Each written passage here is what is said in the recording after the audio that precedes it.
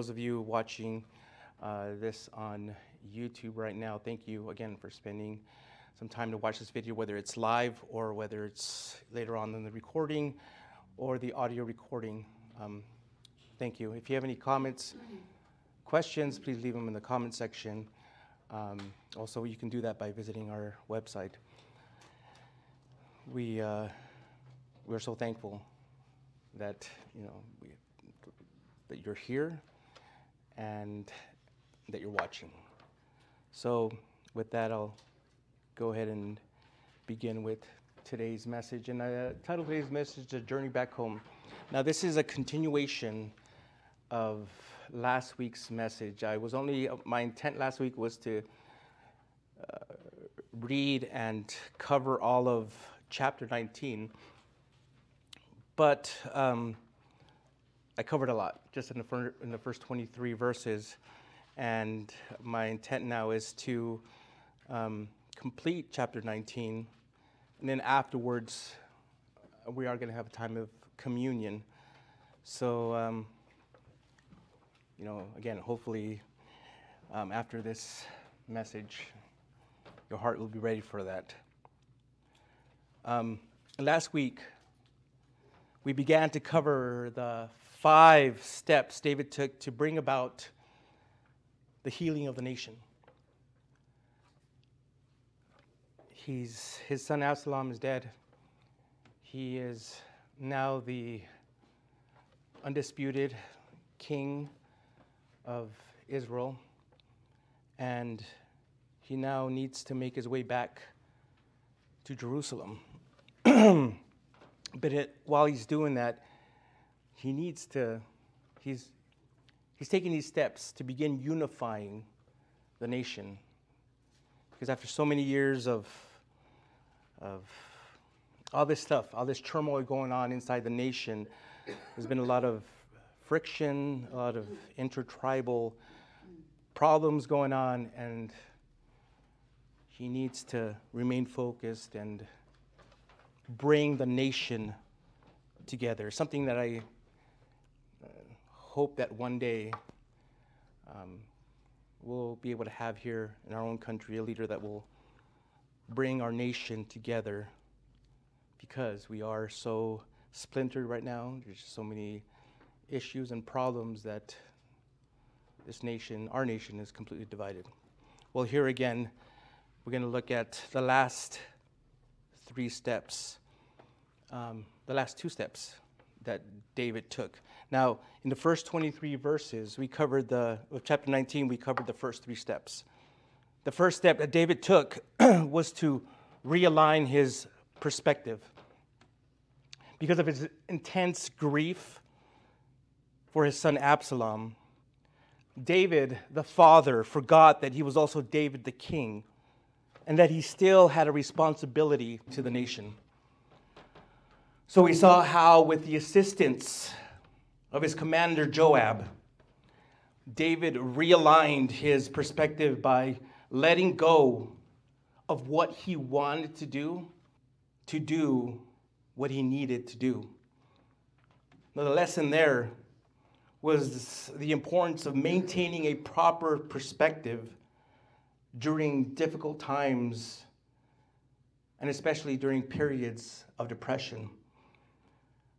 And the only way we can do this, we saw last week, is by keeping our eyes on the cross, by keeping our eyes on Jesus, and remembering the reasons that God sent his son here to earth. And the second step we saw last week was that David took to bring the healing of the nation was to strive. He strove for unity. He did this by seeking the cooperation of his familial tribe, the tribe of Judah, in order to get the support of the other tribes.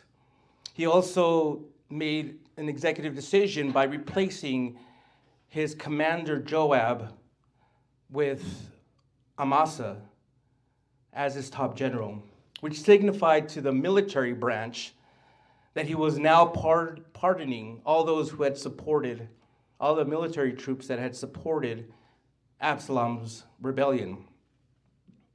This step that David took showed that leaders will often be required to make difficult and unpopular decisions for the sake of unity and harmony. Jesus said in Matthew chapter 5, verse 9, "Blessed are the peacemakers, for they will be called sons of God." And the third step he took to bring about healing that we covered last week was his declaration of general amnesty. By not pursuing Shimei's public display of disrespect, and we'll see more of this later on, but Ziba's manipulative dishonesty, David was showing the entire kingdom his willingness to forgive. He wanted to show everyone that his goal to bring unity and peace to a divided nation was for them not to be scared anymore. They don't have to fear. They don't have to be fearful of the consequences because they had supported Absalom. In that step there, David exemplified the principle that it's better to forgive those that have wronged us, wronged you, than to hold a grudge against them. Martin Lloyd Jones said this: "Whenever I see myself before God and realize something of what my blessed Lord has done for me at Calvary, I'm ready to forgive anybody, anything.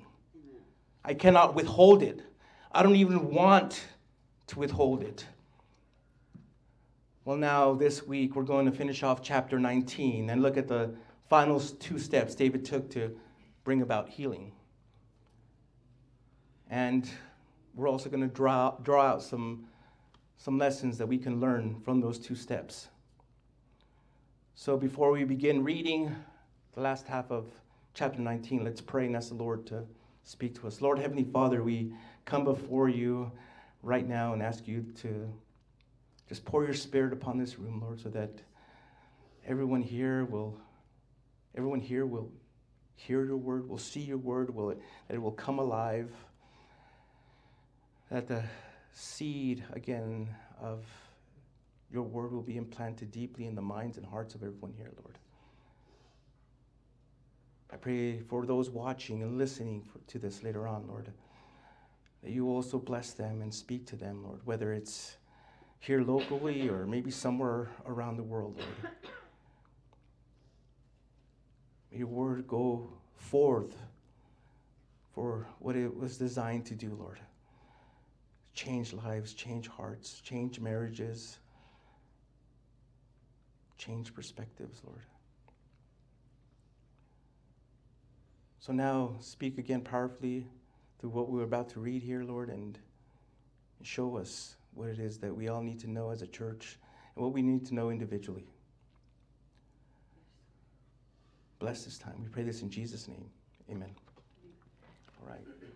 2 Samuel chapter 19, and I'm going to begin in verse 24.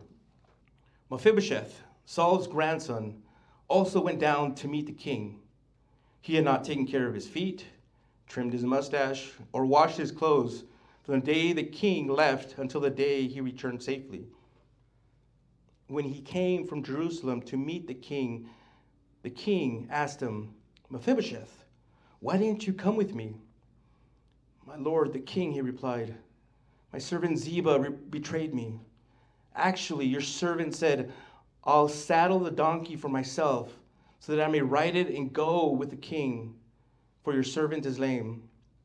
Ziba slandered your servant to my lord the king, but my lord the king is like the angel of God. So do whatever you think is best. For my grandfather's entire family deserves death from my lord the king. But you set your servant among those who eat at your table. So what further right do I have to keep on making appeals to the king?"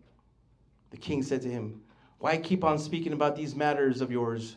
I hereby declare you and Ziba are to divide the land." Mephibosheth said to the king, "Instead, since my lord the king has come to this palace safely. Let Ziba take it all.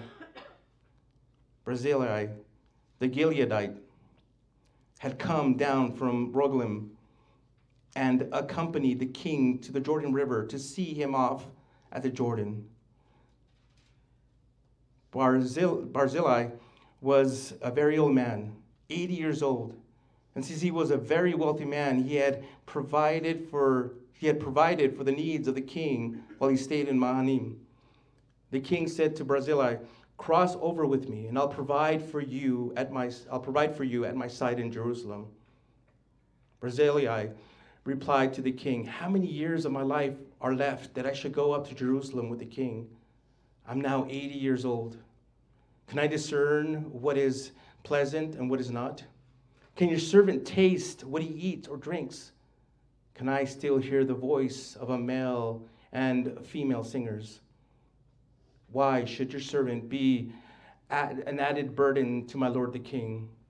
Since your servant is only going with the king a little way across the Jordan, why should the king repay me with such reward?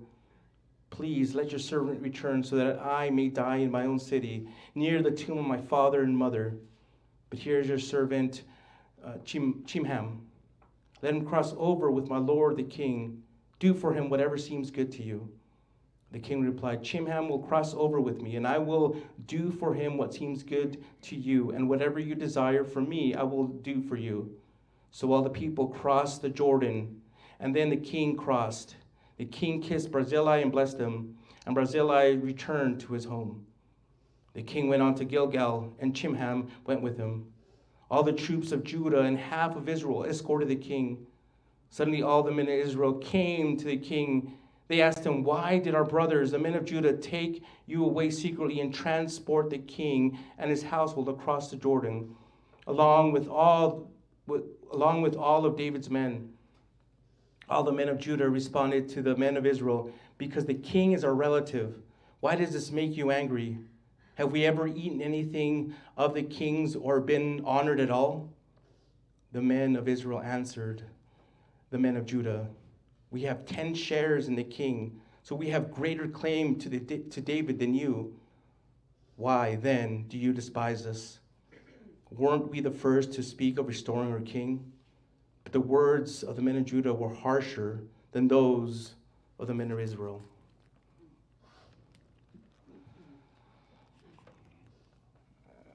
Now the fourth step, again, continue on from last week, the fourth step David took here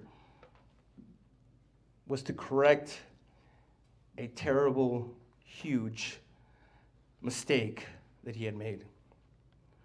Now back in chapter 9, Mephibosheth, the lame prince, had basically been adopted into David's household and permitted to eat at the king's table. A gift from David in honor of Jonathan, Mephibosheth's father, and David's beloved friend. When David had become king of all Israel, he inherited everything that had belonged to the former king, to Saul, including his land. And some of that land he turned over to Mephibosheth to help support him and his family. At that time, David also commanded Saul's servant Ziba to care for the land and to obey Mephibosheth, which he promised to do. But when David was escaping from Jerusalem, Ziba showed up without his master, Mephibosheth, and brought help to David and his people, much needed supplies. Now, at that time, we read in chapter 16 that David made an impulsive decision and gave all the land to Ziba.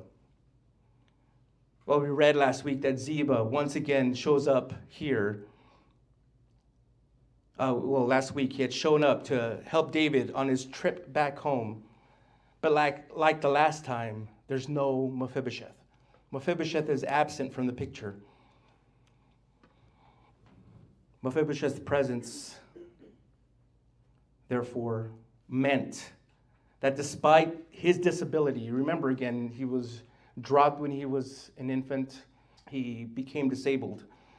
But despite that disability, he traveled more than 20 miles, 20 to 25 miles from Jerusalem to the Jordan River without the help of his assistant or his helpers, Ziba. See, he needed to get there as quickly as possible, no matter what. No matter if he had to crawl, no matter if he had to, had to ride several donkeys or, had to find some other wild animal, he had to get to David as soon as possible. See, he knew that Ziba had slandered him. He knew that Ziba had lied to David by telling him that he hoped that the rebellion would succeed and that the crown would be returned eventually back to the house of Saul. Mephibosheth wanted an opportunity to speak to David personally, deny Ziba's lies, and affirm his allegiance to the king, all of which he did. So when he approached David, he told him the truth. The fact that he repeatedly addressed David several times here as my Lord, the king, it revealed his heart. It really revealed his sincerity and his loyalty to him. But the more David listened to Mephibosheth's explanation, he realized that he had made a huge mistake by jumping the gun and giving Ziba all the land. But because of everything that was going on, everything that was happening at the time, he was trying to escape, he was leaving.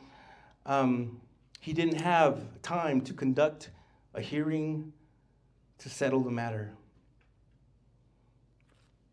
But Mephibosheth made it clear that he wasn't asking the king for anything. The king had already given him a new life. He already put him at the king's table. So what more was there to desire? To paraphrase his speech, I have more than what I deserve, so why should I seek the throne? I was destined to die, and you not only saved me, but took me into your own family circle. David's response isn't easy to understand. On the surface, he seemed to be saying, there's no need to go into the matter again. You and Ziba divide the land. See, David was a man of his word. But he was also a smart negotiator. He was also a smart diplomat. He knew that doing something kind to Mephibosheth would have pleased the 1,000 Benjamites who came to the Jordan to welcome David. And it also would have strengthened David's ties with both the tribe of Benjamin, which was, again, Saul's tribe, and the 10 tribes that had originally followed the house of Saul. Had he not done anything, had he just left the matter as is and had said, you know what, Mephibosheth, sorry, it is what it is. I can't undo what I did. My word is my bond, and I can't change it. Had he not done anything, it would have put a damper on the joyful and forgiving atmosphere that had been occurring that entire day. So when he proclaimed that the land would be divided, he accomplished a couple things. He was essentially forgiving Ziba for his lies and treachery. And in a way, he was also taking the easy way out. But Mephibosheth's reply must have just completely stunned David. Let me read to you again what he said in verse 30, he told him, instead, since my lord the king has come to his palace, let Ziba take it all. But here's the thing. Ziba already had it all. And if you think about it, the situation here reminds us of the case of the dead baby that Solomon had to solve in 1 Kings chapter 3. See, there, when he offered to divide the living baby, the child's true mother protested. And that's how Solomon discovered her identity. Now, unlike the living baby, land isn't harmed when it's divided. But perhaps David was testing Mephibosheth to see where his heart was. Well, the text doesn't go on to tell us how David responded. But maybe, just maybe, perhaps Mephibosheth did receive all the land as the original contract. Either way, the lame prince was cared for as Ziba worked the land. Now, did David make or do the right thing by giving Ziba everything that he had given to Mephibosheth? Well, at this point, we can say no. We know what really happened. We've read the story. We can say that, David acted too hastily. He didn't stop and think. He didn't do the right thing. But remember, David is living it.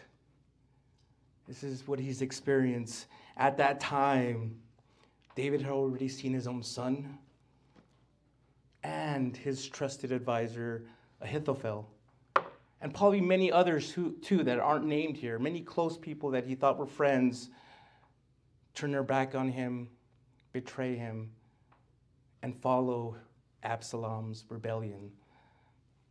So, again, his son and one of his most trusted advisors betrayed him. So at the time, he probably thought about it and said, oh, Mephibosheth too. You know what? Ziba, go ahead, just take it all. Take all his land. But he wasn't thinking. He was so caught up in the moment with the stress, with the anxiety, with the thoughts of his son, the thoughts of his people, the inhabitants of Jerusalem, that he just told him to take it all. The lesson we can learn from this is the importance of carefully thinking about things before making a decision that is going to require further investigation. Now, because of my profession, because of what I do outside the church, I've been trained and know that I've got to look at all the facts of an incident, of a situation before making a decision. I just can't go out and make an arrest because I feel like it, because I don't like the way someone looks. I've got to see it with my own eyes. I got to have reasonable suspicion. I got to have all these things. I got to make sure I have these articulable facts that I can write on paper, document. I just can't take someone's word to tell me, hey, that person did something illegal, you got to arrest them. No, I can't do that. And so I've been trained that way. Even prior to that, in military, you just have that mindset. Know all the facts before you go out and do something. You don't want to, do something dumb that's going to cost your life. It's going to cost you your life or the life of others. Again, if I'm not careful now with my current job, if I'm not careful with what I do, I can get into a lot of legal issues, legal problems. I can get arrested myself. If not, I can get sued. All kinds of things can happen. So that's always on my mind. Now, I say that because I believe that if David had really taken the time to consider all the facts, all the information, such as who was giving him that information. Obviously, at this time, David knew there was something sketchy about Ziba. You know, he was there without Mephibosheth one prior time. And now again, he was there again without him. And also, he should have really thought about Mephibosheth. I think that by now he would have spent enough time dining with him at his table, knowing him personally, having conversations with him, to really know what was in his heart, to really know him and to really think about whether Mephibosheth would really do something like that. Now, again, I think most of you have close people that are near and dear to you that you wouldn't imagine in a million years that they would betray you. And so if someone told you that they did betray you, would you just take their word for them?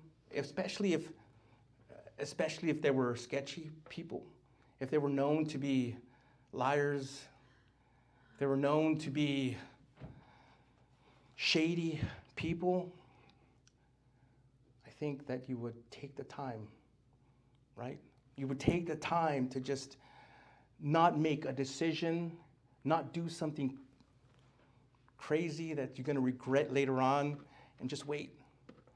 And just wait till you get both sides of the story. So I'm sure that David here is now kicking himself in the butt. I don't know about some of you, but sometimes when I think back of the bad choices and decisions I've made, I'm like, I do let out like a groan, like, oh man, I don't know why I'm thinking about it, but I regret that so bad. Well, here I think that David is doing that. But again, had he really examined all the facts, he would have waited until everything was done, until he was back in Jerusalem to investigate the entire situation. Or he would have told Ziba the first time, hey, you know what? Hold on. Let me pray about it. Let me think about it. Let me consider this. Let me send a messenger to Mephibosheth. A million things he could have done differently. But man, you could just tell from that chapter when he was going through that, there was a lot going on.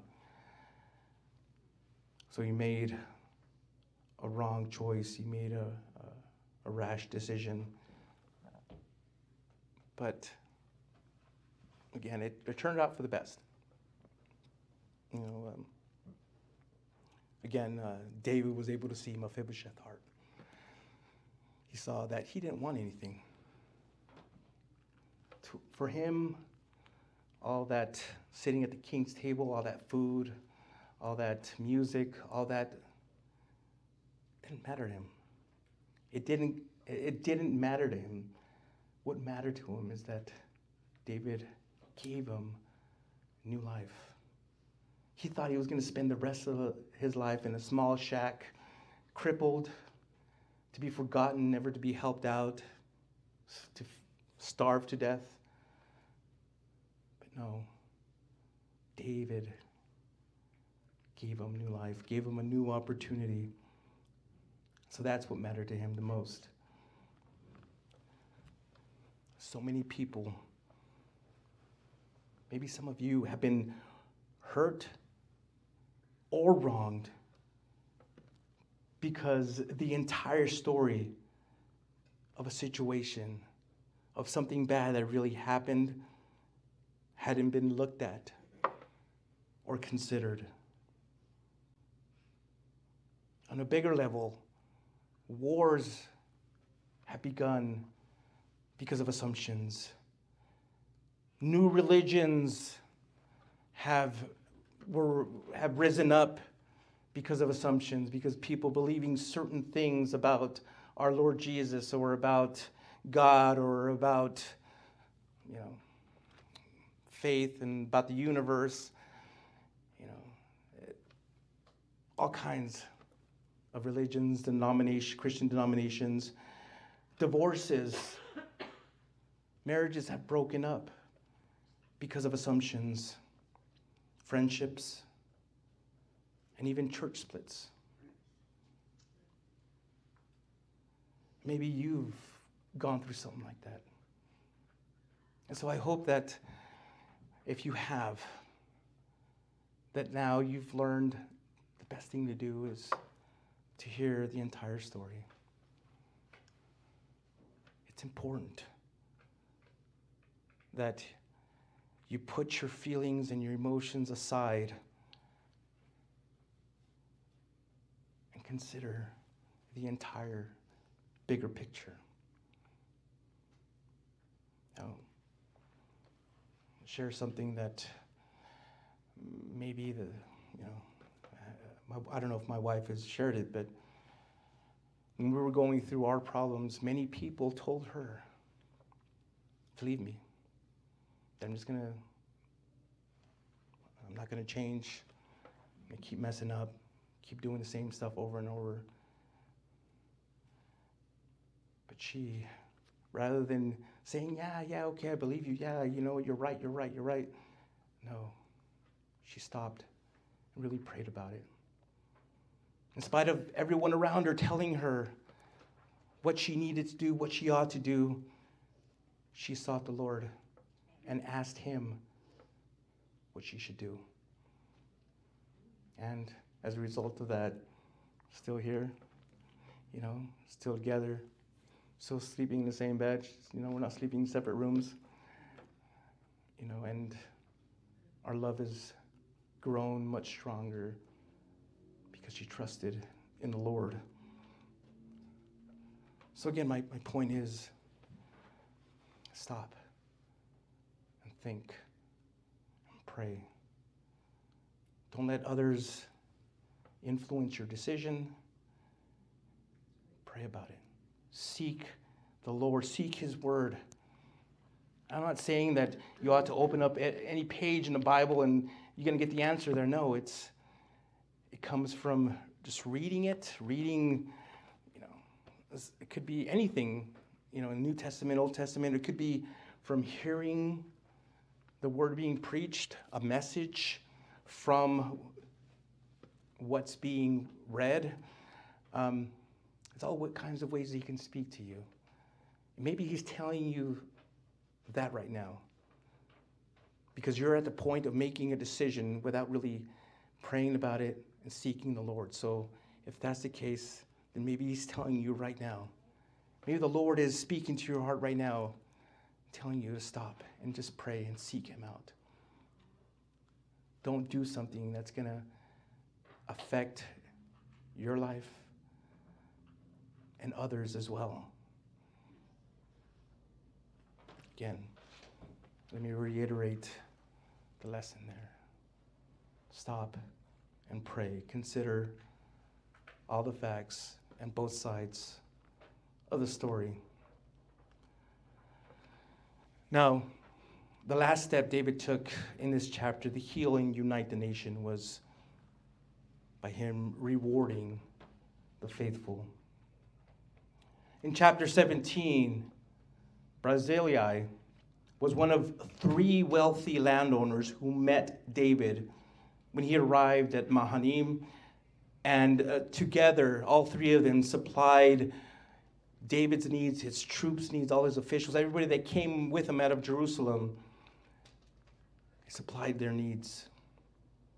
We're told here that he was a wealthy individual. Well, after supplying their needs, he returned home about 20 to 25 miles north. But when we heard that David was victorious in this short civil war, and that he was now returning back to Jerusalem, in spite of, again, his age, how old he was, he came down as quickly as he could to see him off. Unlike Shimei, who we saw last week, he had no sins to confess, nor was there a misunderstanding to straighten out, as with Mephibosheth. Furthermore, he didn't have an agenda, sought no favor, didn't want anything either from the king. All he wanted was to have the joy of sending him off safely, knowing that the war was over. His joy was seeing David cross that river Jordan, knowing that he was returning back to Jerusalem. It must have just gave him this huge old man smile with, those pictures when old men have no teeth. You just see their gums, and he's smiling, seeing David returning back home.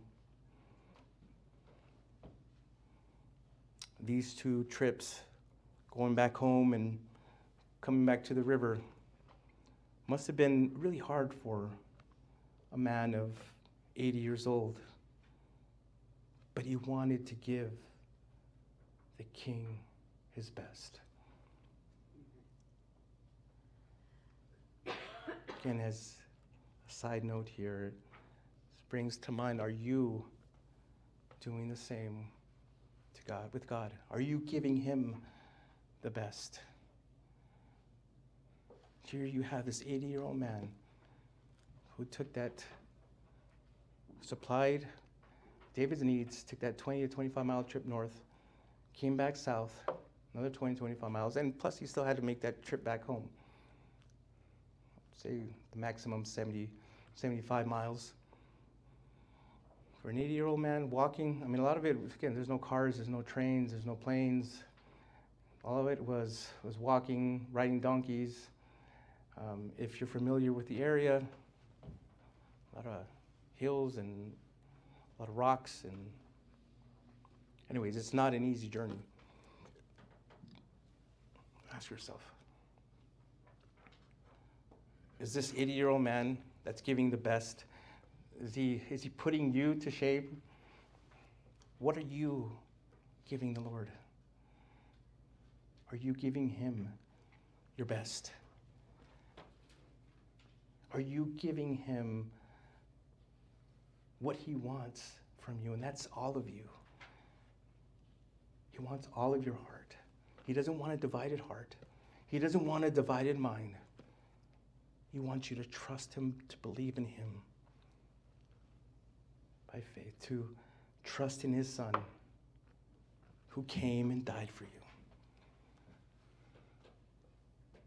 He wants you to have that faith of a child. He wants to see you just come to him, not doubt, not listen to the world and believe this or that about God. No, to believe him for who he is.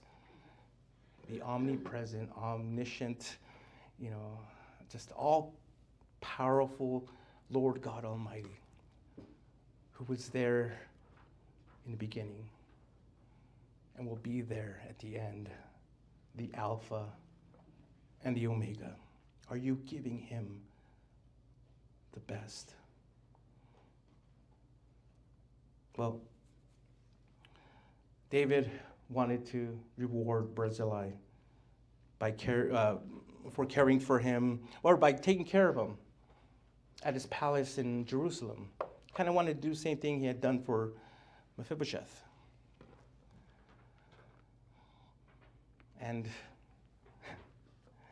not only did David want to express his thanks, but by having an important man in Jerusalem, it would strengthen ties with the people on the other side of the Jordan at this important time in healing and unity, to bring healing and unity.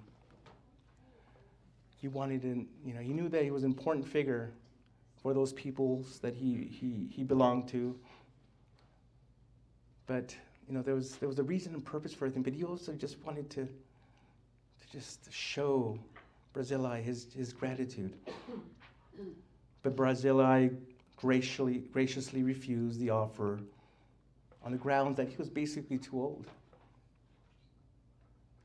David, I'm not going to be able to hear the music. I'm not going to be able to really enjoy the food. Again, I can barely chew.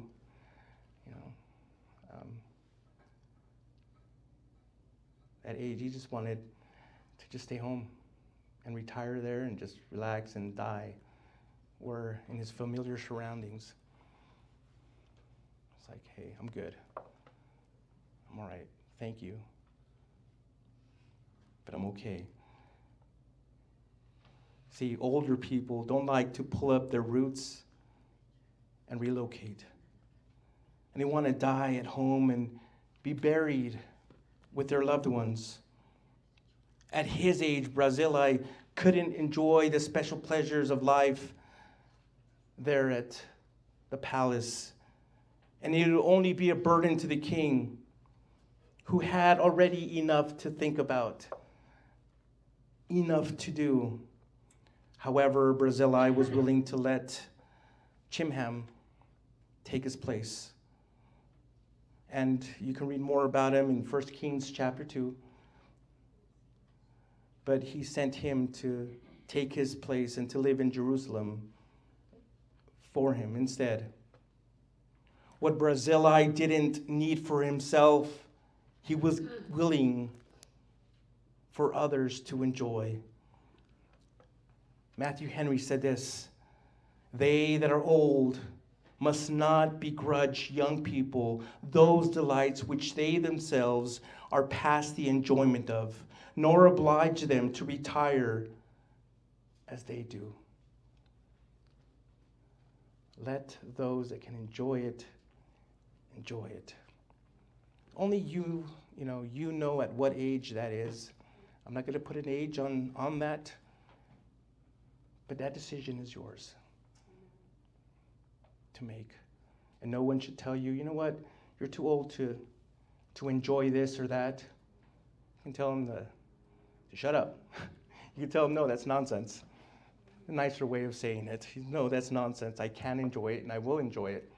However, you yourself will know when, you know what, I just think it's better if someone else takes my place. And that's what, again, the point of this quote from Matthew Henry. Barzillai crossed the river with David and Chimham, went a short distance with them, and said goodbye. David affectionately kissed his friend and benefactor. And more than likely, that was the last time that he saw him. But David's troubles weren't over yet. For the long-running feud between the 10 tribes of Judah would surface again and almost cause another civil war. And this is, again, the end of the last couple paragraphs of chapter 19. They were bickering now amongst each other about who was more important, who had a greater claim to David. It was that animosity again peeking itself out, and Shakespeare was right when he said, "Uneasy lies the head that wears the crown." Now, this last half gives us some insight into the spiritual condition of the nation at this time in their history. It's hard not to notice Israel's sinfulness in relationship to the king that God had chosen to lead them. First, the nation had demanded a king, and God gave them one with Saul. Then God replaces Saul with David, but David refuses to raise a hand against God's anointed, against Saul. And yet, here we read that the tribes of Israel, well, prior to this actually, we find it that it was easy for them to follow Absalom and to forsake David as their king, in spite of the fact that God had specifically chosen him. They think of their king as someone they own, someone who was obliged to give them what they want when they want it. And if he doesn't, then they feel free to reject him. But Israel's rebellion against David is also a rebellion against God. However, we shouldn't make the mistake of assuming that because Israel sinned in rebelling against David, that Judah is faithful and remaining loyal to God. When the people of Israel are arguing with the people of Judah, the Israelites argue that since they consist of 10 tribes, they have 10 times the ownership of David, 10 times the claim on him. In other words, David was 10 times more obliged to them. But when the people of Judah speak of their relationship to David, their claim was that he was family. Yeah, you guys have more, but we're family. Therefore, he's more important to us. There's more of a greater bond. The thing is, neither of the 10 tribes of Israel nor the tribe of Judah speak of David as God's anointed king. Both tribes follow David for self-serving reasons. Thus, Judah is hardly better for following David than the men of Israel are for leaving him. Isn't this true of all mankind throughout the ages? Ever since the beginning, when God created Adam and Eve, he placed them in the Garden of Eden. He gave them the freedom to eat of every tree in the garden except one, which he prohibited. Well, you know the story. Satan came along and convinced them that if their perception of their needs and how to meet them did not square with God's leadership, then they were free to act autonomously, independently of God. And so they did. And from that moment on, man has rebelled against God's leadership. Now, when the Lord Jesus came to the earth, he was God's Messiah, God's anointed one. He was God's king. At first, many followed our Lord, excited about the possibility of his kingdom. But when they learned that his kingdom did not square with what they had hoped for, they renounced him as their king, professing that they had no other king but Caesar. It's the same today. There's a great deal of discussion and debate about the issue of lordship. What is a lord? What does that mean? But it's difficult to deny that Jesus Christ doesn't just want us to trust him as our Savior, but to obey him as our Lord. To be his slaves, his servant, to be obedient to whatever he says, whether it's hard or not, is to trust him, knowing that as our Lord, he has our best interests in mind. That he knows what's right for us, what we need. We've tried everything, kept falling on our faces, but we have a Savior, we have a Lord that knows exactly what each and every one of us needs. How slow and reticent we are to accept this. How quick we are to renounce his lordship in our lives.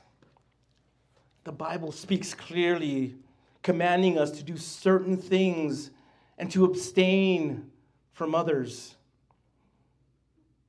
And yet, when these commands conflict with what we want, we quickly and unashamedly turn from the lordship of Christ. There are a lot of so-called Christians, people who say they have accepted Jesus Christ as their Lord and Savior, who say they go to church every Sunday, who listen to Christian radio,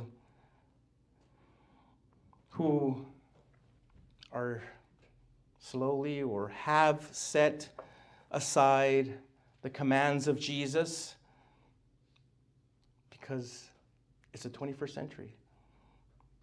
And those commands aren't culturally relative.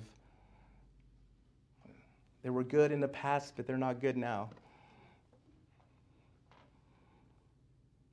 Whether it's that excuse or some other equally weak excuse, in reality,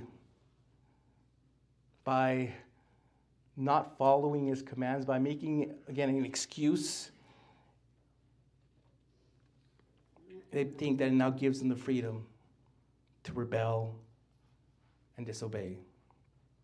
Here's the thing, though.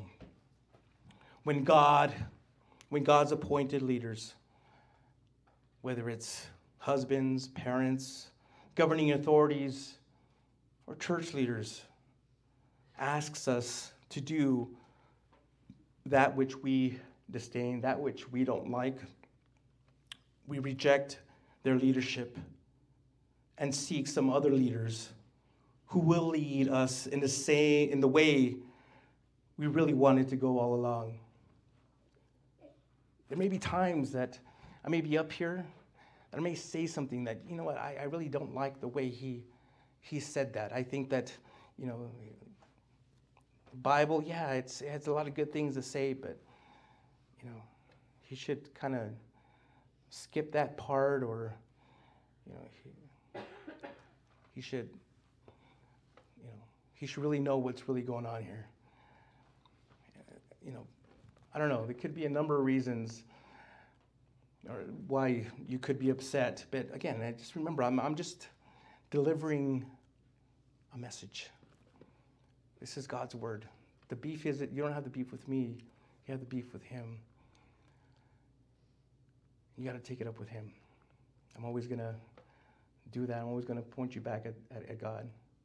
If there's something that I read or I say that you don't like. But again, remember that He's trying to tell you something personally through that. He's maybe convicting your heart and trying to tell you, you know what? You have it all wrong. If you really want me to draw near to you, again, this is the Lord. If you really want me to draw near to you, let go. Let go of it all and draw near to me. I will embrace you and love you and accept you, regardless of who you are and what you've done. But as I just said, a lot of people possibly have already left this church or have left other churches because they've heard or have seen other teachers, other pastors, have been to other churches where they hear things or they give them an excuse for their behavior. You love somebody, it doesn't matter what gender they are, as long as you love them. And the Bible clearly states that God created a man and a woman to be together, to make babies together in the confines of marriage. one man, one woman. But nowadays, again, me saying that, a lot of times, a lot of places, it's labeled as hate. In a lot of churches, it's labeled as hate. It's not me. It's the Word of God. It says that. When our eyes are no longer on the cross, or when hearts are hard, and we aren't seeking the will of God, we become less inclined to submit to His leadership. So that's where you need to ask yourself, why am I not obeying? Well, ask yourself, am I obeying? And if not, why? Is it because your eyes are somewhere else? Your eyes are looking around all the problems of the world, all your own personal problems? Have you hardened your heart because of sin? Are you no longer seeking the will of God through prayer, through His Word, through fellowship? If that's what's going on, then yes, you're going to be less inclined to submit to God, to submit to His leadership. Ladies and gentlemen, ultimately there's but one leader that we must follow. And that person is our Lord Jesus Christ. Those who reject Him do so at their own peril, and someday they will. They will acknowledge Him as God's King. God gives all people, everyone, not just Americans, but everyone around the world, the opportunity to trust in Jesus Christ as God's Savior, God's sin bearer, as well as to submit to Him as God's King. Those who submit to Him as Savior and King are granted the forgiveness of sins and a place in His eternal kingdom. Those who reject Him will someday acknowledge Him as King, but they will forever be banished from His kingdom, suffering the penalty of eternal doom for their rebellion. The Bible says that there, in that eternal torment, all there is suffering, weeping. The pain is so intense that you're gnashing your teeth. He, whom God has appointed as our sovereign King, is also He whom God sent as God's suffering servant, who bore the penalty of our sins and who now offers you eternal life. Submit to Him. Submit to Him as Savior and Lord, and live as His loyal subject for His glory and our eternal good, for your eternal good. If you've never done that, if you've never come to the cross and asked Him to forgive you of your sins, in a minute I want to lead you in a prayer to do that. But again, examine your heart. This is going to be a new change. It's going to change your entire world. I'm not saying that when you do that, you're going to feel a surge of electricity or whatever. You may or may not. But you'll know in your heart that your life is forever changed. The Holy Spirit will come and descend and make His home in you. And you will be born again. You'll no longer be a slave to Satan. You'll no longer be shackled to the prospects of eternal death. No, you'll be given freedom because Jesus Christ has redeemed you with his blood. And so if you're ready to do that, you want to be forgiven of your sins, wherever you're at, I want you to close your eyes and bow your head and pray this with all your heart and with all sincerity. Lord Jesus, I know that I'm a sinner. I'm sorry. Please forgive me. I believe that you died for my sins, and that 3 days later rose from the grave. I now repent and turn from my sins and confess you as my personal Lord and Savior. Thank you for saving me. Thank you for forgiving me. Now I ask you to fill me with the Holy Spirit so that he may help guide me in my new born-again life. In your name, amen. If you prayed that, get a hold of us. We want to help you in your next steps of your Christian walk. We don't want you to feel like you have to go through these first few steps by yourself. Maybe send you a Bible, maybe just talk to you, pray with you.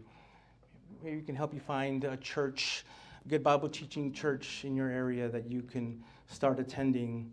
And if you're here locally, we want to invite you here in the corner of Hondo Pass and Gateway South. Our doors will be open to you, regardless of what you look like, what you've done in the past. We want you to feel welcomed here because we know that it's God who changes lives and hearts. Thank you. Be blessed. Have a great week, and we'll see you next week. We love you. Goodbye.